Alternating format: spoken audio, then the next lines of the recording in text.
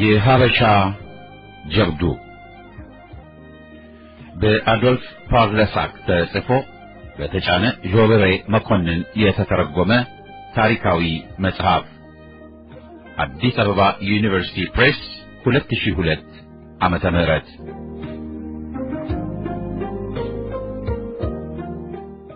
ቢያ ትንሽ ስለ ደራሲው የቼክ ሪፐብሊክ ተወላጅ የሆኑት ክቡር ኢንጂነር አዶልፍ ፓርለሳክ እንደ አውሮፓ አቆጣጠር በ1908 ዓመተ ምህረት በድሮዋ ቼኮስሎቫኪያ ብርኖ በምትባል ከተማ ተወለዱ። በ18 ዓመታቸው በብርኖ ከተማ የሁለተኛ ደረጃ ትምህርታቸውን አጠናቀው በመቀጠል የኢኮኖሚክስ ዩኒቨርሲቲ የኤሌክትሮ ቴክኒካል ፋካልቲ በኢንጂነርነት ተመርቀዋል።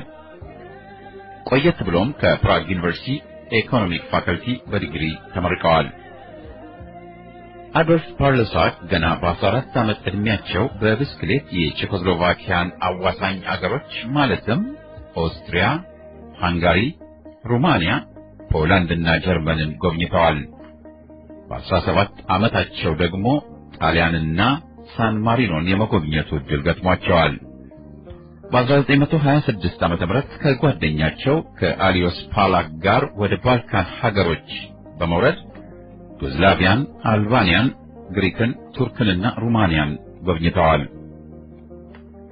ገና በ19 ዓመታቸው በአንድ የጣሊያን መርከብ ላይ እንደ መርከበኛ ተቀጥረው ሶሪያን፣ ፍልስጤምን፣ ግብፅንና ሌሎች አገሮችንም ጎብኝተው ወደ አገራቸው ወደ ቼኮስሎቫኪያ ከተመለሱና ከጓደኛቸው ከአሊዮስ ፓላክ ጋር ለሌላ አዲስ ጉዞ ጥቂት ከተዘጋጁ በኋላ የጉዞ መስመራቸውን ወደ አረብ አገሮችና አፍሪካ ዙረው በርካታ አገሮችን ጎብኝተዋል። ከዚያም ወደ ግብፅ በመመለስ የአባይን ወንዝ ተከትለው በሱዳን በኩል አድርገው ወደ ኢትዮጵያ ከገቡ በኋላ በሰሜን ኢትዮጵያ ረዘም ላለ ጊዜ ሲዘዋወሩ ቆይተው ወደ ኤርትራ ተመለሱ። በኋላም ቀይ ባህርን በመርከብ ተሻግረው ወደ ሰሜን የመን ገብተዋል። ከሰሜን የመን በፈረስና በግመል ሳንዓ ገብተው ከሳንዓ በመርከብ በቀይ ባህር ያሉ ብዙ ደሴቶችን ሲጎበኙ ቆይተው በመጨረሻ በየመኑ ንጉሥ እንግድነት ኤደን ሰነባብተው ወደ አገራቸው ወደ ቼኮስሎቫኪያ ተመልሰዋል። አዶልፍ ፓርለሳክ ጉዟቸውን ቀጥለው ሩቅ ምስራቅን፣ ቻይናን፣ ታይዋንን እና የጃፓን ደሴቶችን የአፍሪካ ደሴቶችን ጨምሮ ጎብኝተዋል። ደረጃ በደረጃም 12 የዓለም ቋንቋ መናገር ችለዋል። ሁለተኛው የዓለም ጦርነት በኋላ በርካታ የትርጉም ሥራዎችን ሰርተዋል። ለጥቂት ዓመታትም ለቼኮስሎቫኪያ አውቶ ክለብ ካምፓኒ ሰርተዋል። እዚሁ ድርጅትም መጽሐፍ ጽፈዋል። አዶልፍ ፓርለሳክ በ1935 ዓ.ም ወደ ኢትዮጵያ ተመልሰው በንጉሠ ነገሥቱ ፊት ቀርበው ትልቅ የሚባለውን የኢትዮጵያ የመኮንንነት ማዕረግ ተሾሙ። ከዚያም በካፒቴን ማዕረግ በጣሊያን ወረራ ጊዜ በወቅቱ የሰሜኑ ጦር ጠቅላይ አዛዥ ከነበሩት ከራስ ካሳ ኃይሉ ጋር የሰላሌ ወታደራዊ አማካሪና በመቶ ሺዎች ከሚቆጠሩ ጀግኖች የኢትዮጵያ ልጆች ጎን ሆነው እስከ አፍንጫው ታጥቆ የመጣውን ወራሪውን የሙሶሎኒ ጦር እስከ መጨረሻው ቀን ድረስ የታገሉና ያታገሉ ታላቅ ጀግና የጦር መኮንን ነበሩ። እኚህ ጀግና ሰው በታላቅ ጀግንነትና ወደር በማይገኝለት የአገር ፍቅርና ወኔ የእናት አገር ፍቅሩን በደሙ ለከፈለው ለዚያ ጦር የታሪክ ገርል የሃበሻ ጀብዱ የተባለውን እውነተኛ የታሪክ ማስታወሻ ጽፈው ታኅሳስ 1 ቀን 1981 ዓ.ም በቼኮስሎቫኪያ ዋና ከተማ ፕራግ አርፈዋል። ይህን ከ70 ዓመታት በላይ ያለፈውን እውነተኛውን የአያቶቻችንና የቅድመ አያቶቻችንን ታሪክ ለታሪክ ተመራማሪዎች፣ ለተማሪዎችና ለአንባቢያን ወደ አማርኛ ተርጉሞ ማቅረቡ ተገቢ መስሎ ስለታየን እዚህን ትውልድ የእናት አገር ፍቅርና እውነተኛ ታሪክ እንደሚከተለው ለማቅረብ ሞክሬያለሁ። ትንሽ ስለ መጽሐፉ። ቼኮስሎቫክ የኢትዮጵያ ንጉሠ ነገሥት ወታደር ብሎ የሚጀምረው የአዶልፍ ፓርለሳክ የሃበሻ ጀብዱ መጽሐፍ ለመጀመሪያ ጊዜ በቼኮስሎቫኪያ የታተመው እንደ አውሮፓውያን አቆጣጠር በ1948 ሲሆን ለሁለተኛ ጊዜ ይዘቱ እጅጉን በጣም አጥሮ በብዛት የታተመው ግን በ1989 እንደ አውሮፓውያን ነው። ይህንኑ በብዛት የታተመውን የሃበሻ ጀብዱ መጽሐፍ እኔም ገና የቼክ ቋንቋ ትምህርት አጠናቅቄ በቻርልስ ዩኒቨርሲቲ የሕግ ፋከልቲ ተማሪ በነበርኩበት ጊዜ ነበር እንደ አብዛኛው ኢትዮጵያዊ ሁሉ ገዝቼ በመጽሐፍ መደርደሪያ ላይ ያኖርኩት። ምናልባት ያጋጣሚ ነገር ሊሆን ይችላል፣ ምናልባትም ጊዜ ከማጣት ሊሆን ይችላል። ብቻ ይህን መጽሐፍ ገዝቼ በቅጡ ሳላነበው እንዲሁ እንደተቀመጠ ብዙ ዓመታት ተቆጠሩ። ከዓመታት በኋላ በአንድ ኮንፈረንስ ላይ ስለ ጣሊያን ወረራ ጥናታዊ ጽሑፍ እንዳቀርብ ተጠየቅኩና ከዚሁ ሥራ በየቤተ መጻሕፍቱ እየተመላለስኩ በወቅቱ የተጻፉ ጋዜጦችን ሳይቀር እያነበብኩ ብዘጋጅም ለራሴ ባለመርካቴ እንዲሁ በኢንተርኔት የተጻፉ ነገሮች ባገኘ እያልኩ በፍለጋዬ ገፋሁበት። ይሁንና እዚያ በርካታ የታሪክ ተመራማሪዎች ለሚሰበሰቡበት ኮንፈረንስ በቂ መረጃዎችን ያገኘው አልመስል እያለኝ ተቸግሬ ተቀመጥኩ። ምንም እንኳ በአንድ ወቅት አዲስ አበባ ዩኒቨርሲቲ የኢትዮጵያን ታሪክ ለሁለት ሴሚስተር የተማርኩ ቢሆንም ያ ውሱን ዕውቀት ለኮንፈረንሱ ዝግጅት ብዙም ሳይረዳኝ እንዲሁ መላው ጠፍቶኝ እቤቴ እንደተቀመጥኩ ያችን ከጥቂት ዓመታት በፊት ገዝቼ በመጽሐፍ መደርደሪያ ላይ አቧራ የጠገበችውን የአዶልፍ ፓርለሳክን የሃበሻ ጀብዱ አስታወስኩና አቧራዋን አራግፌ ማንበብ ጀመርኩ። እውነቱን ለመናገር ይህን የመሰለ እውነተኛ የታሪክ እንቁ መጽሐፍ በቤቴ አስቀምጬ በየመጽሐፍት ቤቱ መንከራተቴ እጅጉን አናደደኝ። ቢሆንም ከዚያች ቀን ጀምሮ ከዚህ መጽሐፍ ጋር ለዘላለሙ የማንነጣጠል ጓደኛሞች ሆንን። በሄድኩበት ቦታ ሁሉ ይዣት እሄድ ነበር። አገኘሁት አጋጣሚ ሁሉ እየገለጥኩ ዝም ብዬ በፍቅር አነባት ነበር። በፕራግ ኢትዮጵያውያንና የኢትዮጵያ ወዳጆች ማህበር በወር አንድ ጊዜ ወሩ በገባ በመጀመሪያው አርብ እየተገናኘን እንጨዋወት ነበር። በዚህ ዓርብ አሁን ሁሌም ከጄ የማትለየዋን መጽሐፌን እንደያዝኩ ወደዚያች ቢራ ቤት እሄድ ነበርና በኋላ ወደ ትርጉም ዓለም ደፍሬ እንድገባ ብዙ ያበረታታኝ ጓደኛዬ ፓቨል ይህችን ያስኳት መጽሐፍ በጣም አጥራ የተጻፈች እንደሆነችና ሙሉ በሙሉ አዶልፍ ፓርለሳክ የጻፈውን እንደማታጠቃልል ነገረኝ። ቃሉን ጠብቆም በሚቀጥለው ወር ስንገናኝ የ1948ቱን እትም ከአሮጌ ተራ ገዝቶ አምጥቶ ሰጠኝ። እናም ከዚያች የአርብ የቢራ ቤታችን እንደተመለስኩ ሌሊቱን ሙሉ በታላቅ ጉጉት እትሙን አነበብኩት። ምንም እንኳ ያመጣልኝ መጽሐፍ በጣም ያረጀና ጥቂት ገጾች የሚጎሉት ቢሆንም ፓቬል እውነት ነበረው። የ1989ኙ እትም ለኮሙኒስቶች በሚመች መልኩ የተዘጋጀ አጭር ታሪክ ነበር። በመጨረሻ ሙሉ በሙሉ ልተረጉመው ቆርጬ ስነሳ ፕሮፌሰር ፍራንቲሼክ አንድ በደህና ሁኔታ ላይ ያለ የ1948 መጽሐፍ ከግለሰብ ላይ በውድ ዋጋ ገዝቶ ሰጠኝ። ይህ እትም እጄ ከመግባቱ በፊት የ1989ኙን እትም ወደ አማርኛ እየተረጎምኩ ዋርካ የባህልና የሥነ ጽሑፍ ድረገጽ ላይ አወጣው ነበር። በዋርካ ያሉ በአካል የማንተዋወቅ የአገሬ ልጆች መጽሐፉ ለኢትዮጵያ ሕዝብ ታትሞ መድረስ እንዳለበት ደጋግመው እያስታወሱኝና እያበረታቱኝ ይችኑ የ1989 ዓመተ ምህረት ቁንጽል ታሪክ እስከጨረስኩበት ጊዜ ድረስ የኢትዮጵያ የገበሬ ወታደር በወጣው ተራራ እየወጡ በገባው ጉድጓድ እየገቡ በተሻገረው ወንዝ እየተሻገሩ አብረውኝ ዘምተዋልና በዚህ አጋጣሚ ለዋርካ ልጆች ከፍ ያለ ምስጋናዬን አቀርባለሁ። በመጨረሻ ይህን የፊደል ግድፈት የበዛበትን የትርጉም ስራዬን ላጎቴ ለአቶ አያሌው ሽበሺ ላኩለትና በሱ ከፍተኛ ድጋፍ እነሆ ለህትመት በቃ። ትልቁም ምስጋናዬ ለሱ ይሁንልኝ። ምዕራፍ 1 ሀበሻ በር። ማንን ነው የምትፈልገው መቼ?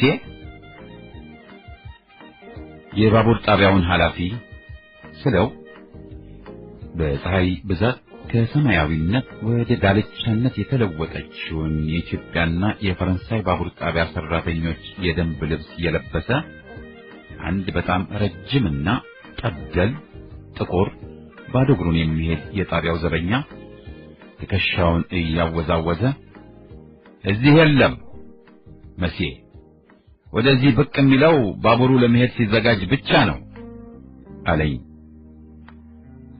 በስንት ሰዓት ነው ባቡሩ የሚሄደው? አላውቅም መሲ፣ ግን ዛሬ አንድም ባቡር አይሄድም። ምናልባት ነገ ወይም ከነገ ወዲያ ይሄድ ይሆናል። ራሱ ዋናው የባቡር ጣቢያው ኃላፊ ባቡሩ ወደ አዲስ አበባ የሚሄድበትን ሰዓት ቀርቶ ቀኑን እንኳን ማወቁን እግዚአብሔር ይወቀው። ታዲያ ይሄ ምስኪን ዘበኛ እንዴት አድርጎ ነው የሚያውቀው? ምናልባት ነገ በጅቡቲ ወደብ የመንገደኞች መርከብ ከመጣ ድርጅቱ ልዩ ባቡር ወደ አዲስ አበባ ያዘጋጃል። አለበለዚያ ከነገ ወዲያ ቋሚው ባቡር ከጅቡቲ ወደ አዲስ አበባ ይሄዳል። ችግሩ ታዲያ አዲስ አበባ እስኪደርስ 3 ቀን ይፈጅበታል። ጅቡቲ የበረሃ ቅኝ ግዛት፣ ይቺ ሐሩር የበዛባት ምድረ በዳ መሳይ አነስተኛ የወደብ ከተማ 2-3 ሰፋፊ ግን አጫጭር የአስፋልት መንገዶች ሲኖሯት በእነዚሁ የአስፋልት መንገዶች ግራና ቀኝ የዚህችው የበረሃ ቅኝ ግዛት ገዢዎች የመኖሪያ ቪላ ቤቶች ፈንጠር እያሉ ጉች ጉች ብለዋል። እነዚህ ቪላ ቤቶች በተጨማሪ ይህች የበረሃ የወደብ ከተማ በአረቦቹ ነጫጭ የጎረንቅ ቤቶችና ውሽቅሽቅ ያሉ የሶማሌ የሳር ጎጆዎች የሞሉባት ናት። ይሄ ገዳይ ሐሩር ፈረንሳውያኑን ቅኝ ገዢዎች ደማቸውን ከስጋቸው መጥቶ በቆዳ ብቻ የተፈጸሙ አጽሞች አስመስሏቸዋል። እነዚህ ቅኝ ገዢ ፈረንጆች በዚህ በረሃ የሚኖሩት ወይ በቅጣት ነው አሊያም የፈረንሳይ ሀገር ኑሮ የመረራቸውና ጥቂት ፍራንኮች ብናጠራቅም በሚል ባዶ ተስፋ የፈረንሳይን መንግስት ለማገልገል በወዶ ገባ ገብተው በሐሩር የሚነዱ ምስኪኖች ናቸው።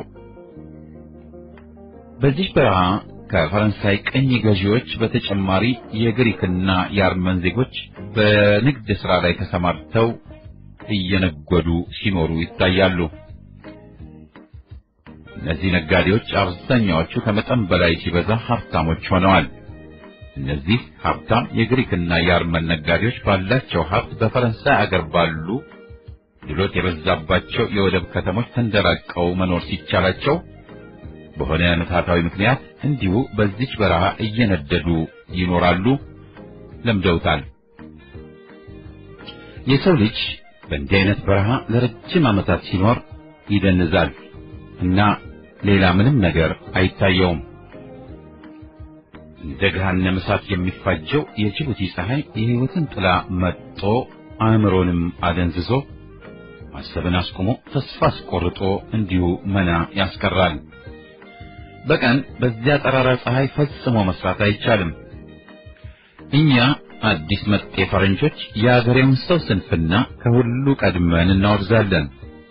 ግን ለጥቂት ዓመታት በዚህ በረሃ የኖረ ፈረንጅ ችግሩ በደንብ ይገባውና እሱም ከነሱ በላይ ሰነፍ ሆኖ ይቀራል። የቅኝ ግዛት ቢሮዎች ከጠዋት እስከ 4 ሰዓት ድረስ ክፍት ናቸው። ማለት እንዳው ለነገሩ የሚሰራ ነገር ካለ ማለት ነው። ከሰዓት በኋላ ደግሞ ከ10 ሰዓት ጀምሮ እስከ ምሽቱ ድረስ ቢሮዎች ክፍት ናቸው። እንዲህ አይነቱ የሥራ ሰዓት በጠቅላላው በምስራቅ አፍሪካ የቅኝ ግዛቶች በሙሉ ተግባራዊ ነው። እዚህ መስራት ማለት ቢሮ ውስጥ ተቀምጦ የቀዘቀዘ ውስኪ በበረዶ መጠጣት ማለት ነው። በእውነቱ የሆነ ነገር ተቀምጦ መስራት ፈጽሞ አይቻልም። እንዲያው አንዱ የዚህ አይነት የቅኝ ገዢዎች የቢሮ ሰራተኛ የሆነ ነገር ልስራ ብሎ ቢነሳና እርሳስ ቢያነሳ ከመላ ሰውነቱ እንደ ጎርፍ የሚወርደው ላብ በእጁ በኩል ወርዶ ወረቀቱን በሰከንዶች ልዩነት ከጠረጴዛው ጋር ያጣብቀዋል። ምንም እንኳ ለኤሌክትሪክ የሚሰራው አዙሪት አውሎ ንፋስ ቀረሽ ንፋስ ቢያስነሳምና የቢሮዋ መስኮቶች ሆነ በር ወለል ብለው የተከፈቱ ቢሆኑም በእውነቱ ለሰዓታት ተቀምጦ መስራት የማይታሰብ ጉዳይ ነው። ኤሌክትሪክ ባልገባባቸው ቢሮዎች ውስጥ በዚያ የኤሌክትሪክ አዙሪት ፈንታ 2 ሶማሌዎች ከቢሮው ሰራተኛ ጀርባ ቆመው የቀኝ ግዛቱ ሰራተኛ እንዳያልበው ሲያራግቡ ይውላሉ። ዛሬ በጅቡቲ ያገዳይ ሐሩር ከተማዋን አስጨንቆ ይዟታል። ምንም እንኳን ከሰዓት በኋላ ቢሆንም የጅቡቲ መንገዶች በሙሉ ባዶ ናቸው። ሰው ቀርቶ ዘዋሪ ውሻ እንኳን አይታይም። ማንም ሰው ወደ ውጭ መውጣት አልደፈረም። የኔም ሹፌር በባቡር ጣቢያው አጠገብ የሆነች ጥላ ነገር ስላገኘ በዚያች ጥላ ስር መኪናውን አቁሞ ውስጧ ተኝቷል። እኔ የመኪናዋን የፊት በር ከፍቼ ስገባ ከእንቅልፉ ነቅቶ ወዴት መሄድ ነው የምትፈልገው መስዬ አለኝ። ወደ ሆቴል መልሰኝ አልኩት። እነዚህ የጅቡቲ ሶማሌዎች አንቱታ ብሎ ነገር አያውቁም። ለምን? ሶማሌዎችና አረቦች ሲበዛ ብልጣብልጦች ናቸው። በየቀኑ የተወሰኑ የፈረንሳይኛ ቋንቋ ቃላትን ያጠኑና በጥቂት ጊዜ ውስጥ አቀላጥፈው ፈረንሳይኛ መናገር ይጀምራሉ። ችግሩ ታዲያ ያገኙት የሚያናግራቸው ፈረንጅ ሁሉ አንተ ብሎ ስለሚጠራቸው እነሱም ባጠኑት ፈረንሳይኛ መልሰው ትልቁን ጌታ ሳይቀር አንተ እያሉ ይዘረጥጣሉ። ለማኙ ሳይቀር እባክህ ቸገረኝ ብሎ አስተዛዝኖ ከመለመንና ከማስተዛዘን ይልቅ እንዲሁ ዝም ብሎ ፍራንክ ስጠኝ መሴ ይላል። እንደዚህም ሆኖ በአገሬው በተወላጁና በቅኝ ገዢዎቹ ፈረንጆች መካከል ሰላም የወረደ ይመስላል። ጅቡቲ የፈረንሳዮች የቅኝ ግዛት የወደብ ከተማ ነች እየተባለች ተጋኖ የሚወራላት አገር ዜሩ የረሳት ትመስላለች። ጅቡቲ ምንም የማይበቅልባት ምንም የሌለባት ምድረ በዳ ናት። በዚህች የወደብ ከተማ ምንም ነገር አይበቅልም።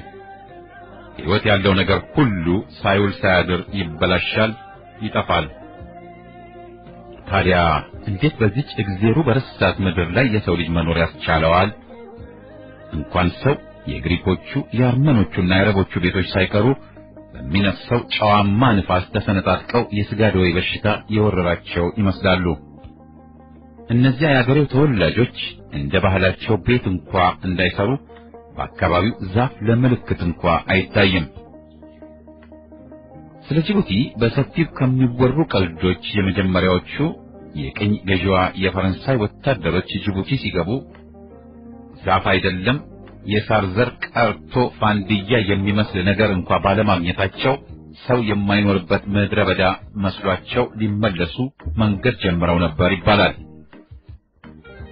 ሌላው ትኩሱ ቀልድ ደግሞ አዲሱ የጅቡቲ ቅኝ ግዛት ገዢ በጅቡቲ ቤተመንግስት ቅጥር ግቢ የተወሰኑ ዛፎች ለመትከል በተደጋጋሚ ቢጥርም አንዲት ዛፍ እንኳን ማጽደቅ ሳይቻለው ልፋቱ ከንቱ ሆኖ ይቀርበታል።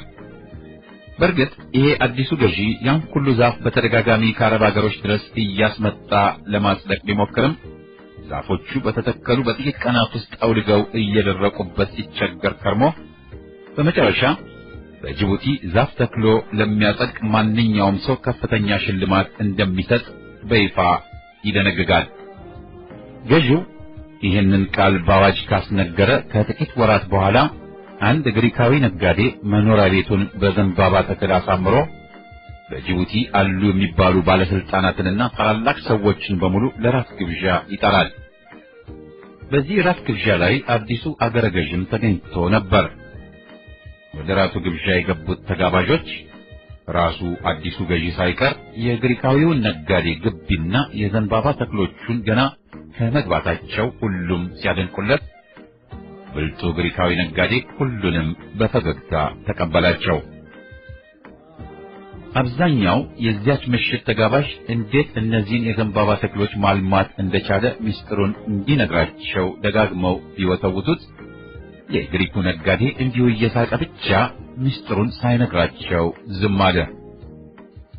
ከነዚህ ተጋባዦች መካከል ለነዚህ የዘንባባ ዛፎች ታላቅ ትኩረት ሰጥቶ ምሽቱን በትካዜ ሲመራመር ያመሸው አዲሱ ገዢ በሚነፍሰው በከባዱ የምሽቱ ንፋስ እነዚህ የዘንባባው አረንጓዴና ሰፋፊ ቅጠሎች ያለመወዛወዛቸው ከባድ ጥርጣሬ ውስጥ ስለከተቱት ከተቀመጠበት የክብር ቦታ ተነስቶ ሄዶ አንዱን የዘንባባ ዛፍ ግንድ ሲነካ የግሪኩ ነጋዴ ከባድ ምስጢር ለሱም ተገለጠለትና እየሳቀ ወደ ቦታው ተመለሰ እንጂ ብልጡን የግሪክ ነጋዴ በእንግዶቹ ፊት አላጋለጠውም።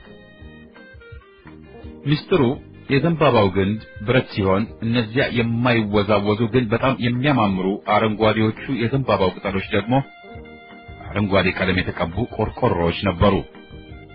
ብቻ ግሪካዊው ነጋዴና አዲሱ ገዢ ስለተግባቡ እየተያዩ ተሳሳቁ። ይቺ ቀልድ ምናልባት እጅጉን ተጋና ተወርታ ሊሆን ይችላል። ቢሆንም የጅቡቲን የአየር ጸባይ በትክክል ትገልጻለች። የሶማሌው ተወላጅ ሹፌሬ መኪናዋን ድንገት ከሆቴሉ በራፍ ላይ ሲያቆማት ከዚህ የቀን ቅዠት ባነንኩ። አዎ ይህ ሆቴል ለሚቀጥሉት 2 ወይም 3 ቀናት መጠለያዬ፣ ማደሪያዬ፣ ቤቴ ነው። በሆቴሉ በረንዳ አንድ ወፈርና ፈርጠም ያለ ፈረንጅ ሰፊ ረጅምና ነጭ ስስሪ ታጥቆ እጀጉድ ነጭ ሸሚዙን እንደለበሰ ተቀምጦ በትልቅ መሐረብ መሳይ ጨርቅ 10 ጊዜ ላቡን ከግንባሩና ማጅራቱ ላይ ይጠርጋል። የማውቀው የቼኮስሎቫኪያ ተወላጅ ወዳጄ የአገሬ ልጅ መሆኑን ከሩቅ ለየሁት። እሱም አወቀኝ መሰለኝ ከሩቅ የት ነው ስትንቀዋለል የዋልከው ሲል እየሳቀ ጠየቀኝ። ባቡር ጣቢያ ነበርኩ ስለው አሁን ከቅድሙ በላይ ጮክ ብሎ ሳቁን ለቀቀው። ሳቁን እንደምንም ተቆጣጥሮ ባቡሩ የሚሄድበትን ሰዓት ለማየት ነበር አለና አሁንም ያንን ሳቁን እየሳቀ አብሬው እንድቀመጥ በእጁ ምልክት እያሳየ ጋበዘኝ። ቀጥሎም ወደ አዲስ አበባ በሳምንት 2 ጊዜ ብቻ ባቡር እንደሚሄድ ገና ሳልቀመጥ በፊት መርዶውን አረዳኝ። ትንሽ ስንጫወት ቆይተን ከተማዋን እየተዘዋወርን እንድንጎበኝ ያቀረበልኝን ግብዣ ተቀብዬ ይቺን እግዚአብሔር የረሳት የምትመስለውን ምድረ በዳ የወደብ ከተማ ለመጎብኘት ሆቴሉን ለቀን ወጣን። በእነዚያ የአረቦች የግሪኮችና የአርመኖች ነጫጭ የድንጋይ ቤቶች መካከል ባለች ሸለቆ በምትመስል ጠባብ መንገድ በጋባዤ ትንሽ የቤት መኪና ስንጓጓዝ ቆይተን ከከተማዋ ዳርቻ ደረስን። መንገዳችን ላይ ጋባዤ ይችን ትንሽ አሮጌ መኪና በ900 ፍራንክ እንደገዛት ነገረኝ። ከከተማዋ ዳርቻ እንደደረስን የእጽዋት ዘር የማይታይበት መጨረሻ የሌለው የሚመስል የበረሃ ሜዳ ከፊታችን ተዘረጋ። በዚህ የበረሃ ሜዳ ላይ የጠጠሩ በሚሊዮን የሚቆጠሩ ቁርጥራጭ የጨው ስብርባሪዎች እንደ አልማስ ከሩቅ ያበራሉ፣ ያብረቀርቃሉ። እንዲህ የተፈጥሮን ምስጢራዊ ድራማ ስናደንቅ ቆይተን ጀንበር ወደ ቤቷ ስትገባ እኛም ወደ ከተማ ተመለስንና ከአንድ መናጢ የግሪክ ሆቴል ደጃፍ ላይ መኪና አቁመን ወደ ሆቴል ገባን። በጠረጴዛ ዙሪያ ወንበሮች ተደርድረውና ጥላ ተዘርግቶላቸው እንግዶቹን ለመቀበል የሆቴሉ በረንዳ ዝግጁ ቢሆንም ያ የግሪክ ሆቴል የሰው ዘር አይታይበትም፣ ጭር እንዳለ ነው። አንዲት ጥግ ላይ አንድ አንገቱን ደፍቶ የተቀመጠ ፈረንጅ ጋባዤ ከሩቅ አየና ወደዚሁ ፈረንጅ ሄድን። ከፈረንጁ አጠገብ እንደደረስን ከፈረንጁ ጋር ልባዊ ሰላምታ ከተለዋወጡ በኋላ እኔንም አስተዋወቀኝ። ይሄ ፈረንጅ ኦላፍ ሄንሪክ ይባላል። ዝርያው ስዊድናዊ ሲሆን ዜግነቱ ከቅርብ ጊዜ ወዲህ ፈረንሳዊ ነው። ኦላፍ ሄንሪክ በሁለመናው እውነተኞቹን የቅኝ ገዢ ፈረንጆችን ይመስላል። ምንም ነገር ሳይናገር ትንሽ በረዶ ጣል የተደረገበትን ሙሉ ውስኪ የያዘ ብርጭቆውን እንደጨበጠና አንገቱን እንደደፋ ጥቂት ሲተክዝ ቆይቶ ወደ አንዳችንም ሳይመለከት የብርጭቆውን ግማሽ ያህል በአንድ ትንፋሽ ይጎነጭና ተመልሶ ያቀረቅራል። ምናልባት ማሰብ ቀርቶ ህልም ማየትም ሳይተው አይቀርም። ብቻ ደንዝዟል። አሁን ያጋመሰውን ብርጭቆ በአንድ ትንፋሽ ጨልጦ ፍጹም ለኔ ባዘነ ወይም በተቆረቆረ በሚመስል አስተያየት ትክ ብሎ ሲያይን ቆይቶ ምን ሰይጣን ቢይዝህ ነው ወደዚህ የተረገመ ወደብ የመጣኸው ሲል ጠረጴዛውን በቡጢ ደለቀ። ያኔ ጋባዤ ፈጠን ብሎ እዚህ ብዙ አይቆይም፣ ወደ ኢትዮጵያ ዘልቆ ለመሄድ ነው የመጣው ሲል የዚህን ስዊድናዊ ንዴት ለማረጋጋት ሞከረ። ኦሎፍም አሁን ትንሽ ፈገግ ብሎ ታዲያ እንደሱ አትለኝም እንዴ? ኢትዮጵያ። ኦሎፍ ሄንድሪክ ልክ ለብቻው እንደሚያወራ ሰው ደጋግሞ ኢትዮጵያ እያለ እኛን ጥሎን እሱ በሐሳብ በትዝታ በጣም ርቆ ሄደ። ከዚያም ኦሎፍ አሳላፊው ያመጣለትን ትንሽ በረዶ ጣል የተደረገበትን ሙሉ የውስኪ ብርጭቆ በደመነፍስ እጁን ብቻ ወደ ጠረጴዛው ልኮ ካነሳ በኋላ ግማሽ ያህሉን ተጎንጭቶ ወደ እኔ ቀና ብሎ እያየ ኢትዮጵያ የተቀደሰች ሀገር ናት። አይዞህ፣ በኢትዮጵያ እንዲህ በሐሩር ነደህ ደንዝዘህ ሞትህን ብቻ እየጠበቅ ተስፋ ቆርጠህ አትቀርም። ኢትዮጵያ ጥሩ ሀገር ናት።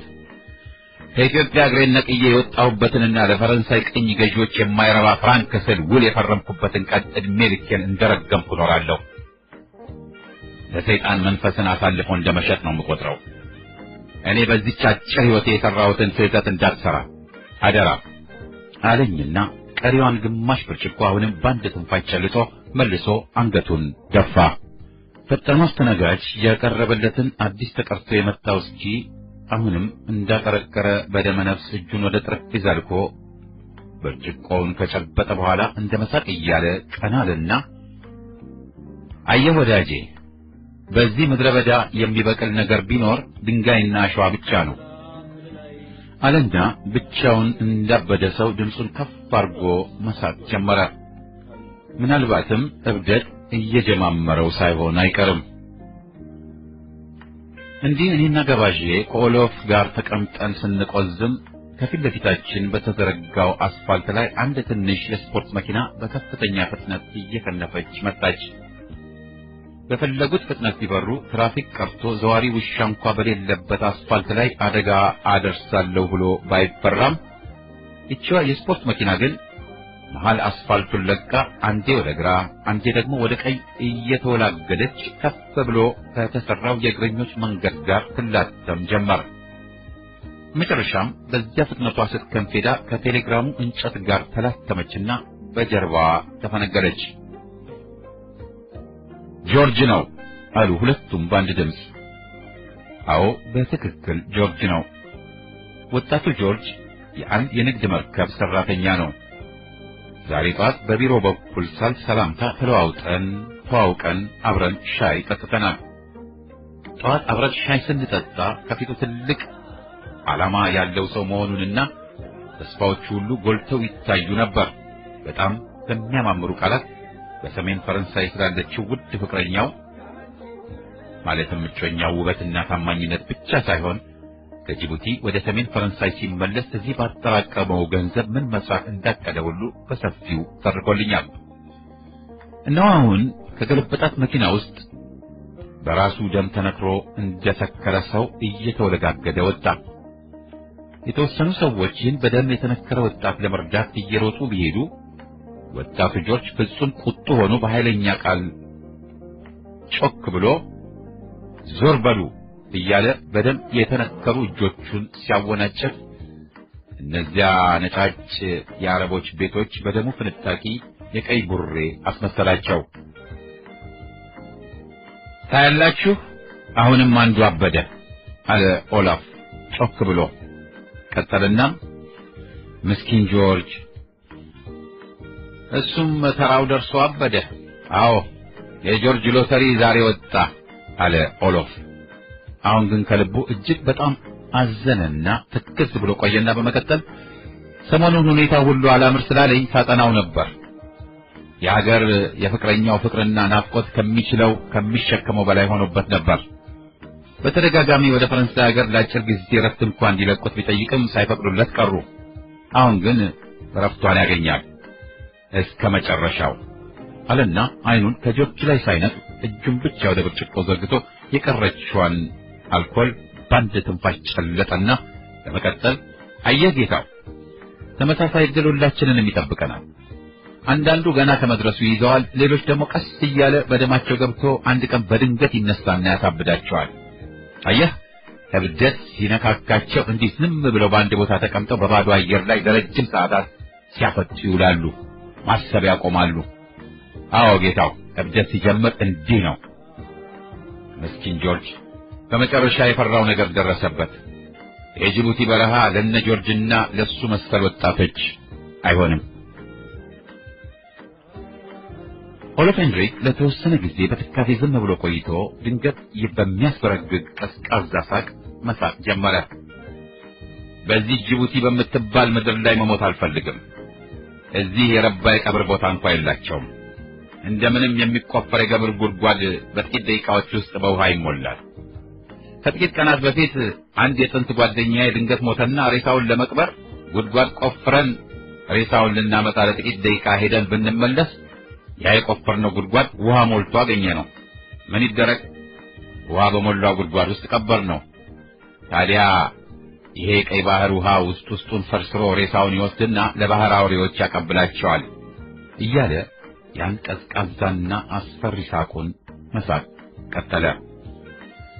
በዚህ መሃል በርከት ያሉ ፈረንጆች ተረባርበው ወጣቱንና ትኩሱን እብድ ጆርጅን በግድ ይዘው ቁስሉን ካከሙለት በኋላ ለጥቂት ጊዜ ጋደም እንዲል ቢመክሩትም ምክራቸውን ሳይሰማ ተነስቶ ምንም ትርጉም የማይሰጡ ቃላትን እየተናገረ ሄደ። ቦይ ሲል ኦሎፍ የሶማሌውን አስተናጋጅ ጠራው። ባደግሩ ሶማሌ ነጭና ረዘም ያለ ቀሚስ መሳይ ነገር ለብሶ በአንገቱ ላይ ነጭ አንገት ልብስ አጣፍቷል። ይሄ የሶማሌ ልጅ ባዶዋን የቀረችውን የኦሎፍን ብርጭቆ አንስቶ በሄደበት ፍጥነት ተመልሶ ብርጭቆውን ሞልቶ ለኦሎፍ በጠረጴዛው ላይ አስቀመጠለት። የሶማሌ ልጅ ኦላፍና መሰሎቹ ምን እንደሚፈልጉ ጠንቅቆ ስለሚያውቅ ምን ልታዘዝ ብሎ እንኳን ቆም አላለም። አዲስ መጥ ፈረንጆች ስለ ጅቡቲ የወደብ ከተማ የሚያውቁት ምንም ነገር የለም።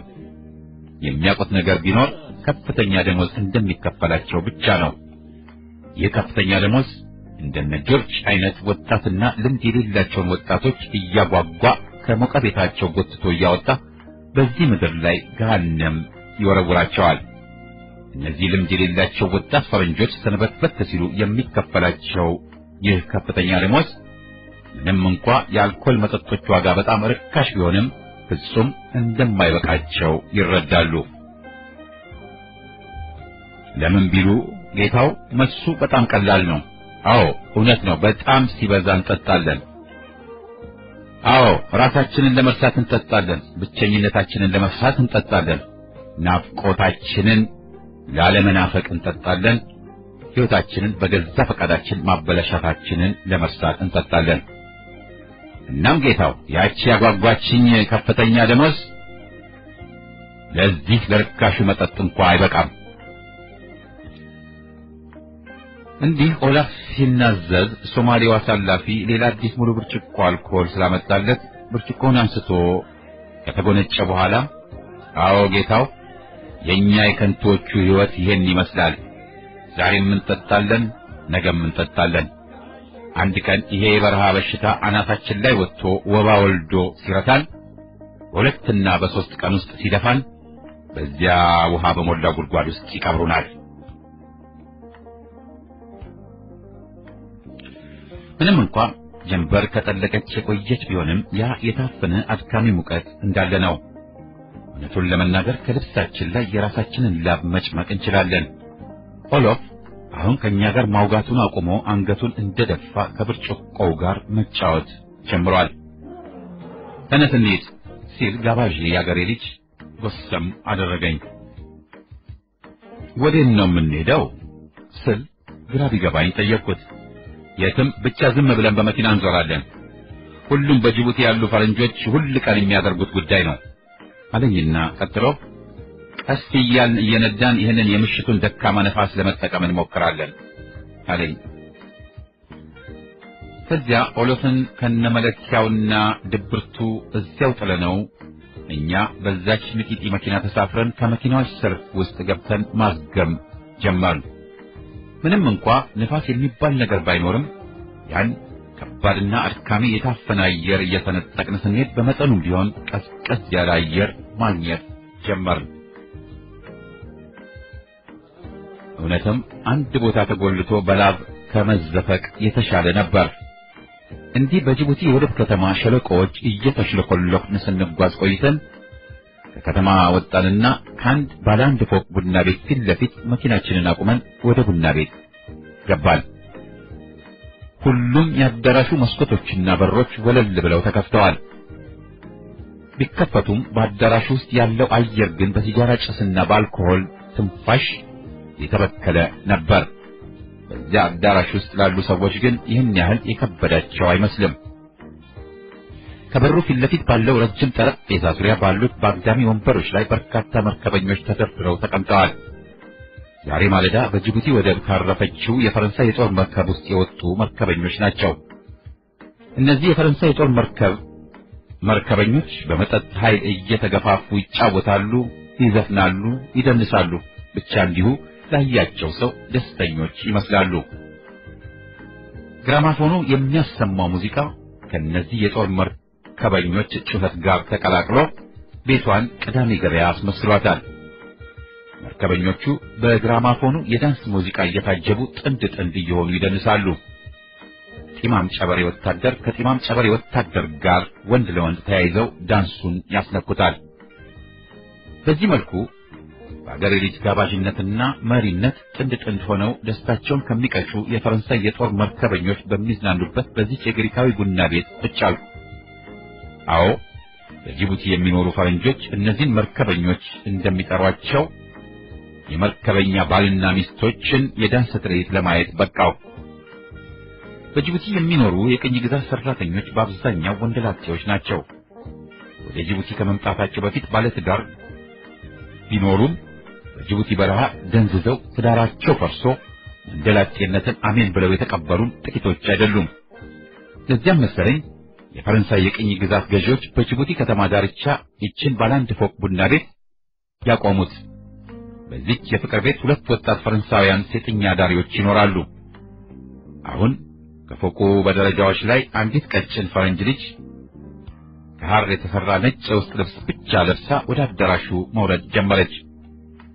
ልጅቷ የተኳኳለችው ፊቷ ወደዚህ የተረገመ ምድረ በዳ ከመምጣቷ በፊት ቆንጅዬ ልጅ እንደነበረች ይመሰክራል።